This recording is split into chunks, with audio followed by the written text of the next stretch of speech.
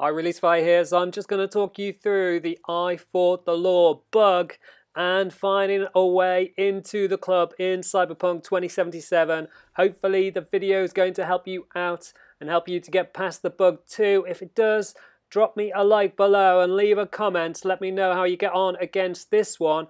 But essentially getting into the warehouse is relatively easy. You just kind of hack everything. You can hack the optics of the guard and then get in. And then once you're inside, it's pretty useful just to take out any of the guards that might be just hanging around like that dude. Who knows what he was doing. But then what you're trying to do is head for a locked door, and they're in these crates in the middle section here. So it's this one just here, it's opposite and to the left of the entrance when you duck and come under the doors. And once you open the doors, that will allow you down into the club, but it still doesn't clear the find a way into the Red Queen's Race Club.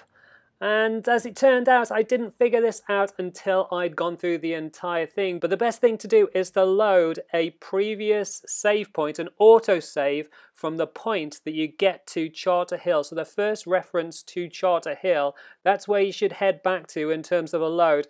And then you can head to this door, and the next time you go through, you should clear it. If it doesn't clear it, you might need to do it a few times. Hopefully that will sort it out, and that will get you into the Red Queen's Race Club.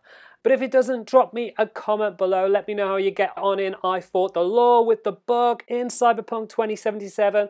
Don't forget to subscribe to the channel if you haven't already with the link on the left hand side, and check out the rest of my guide to Cyberpunk 2077 with the links on the right hand side. Leave any comments and I'll catch you next time.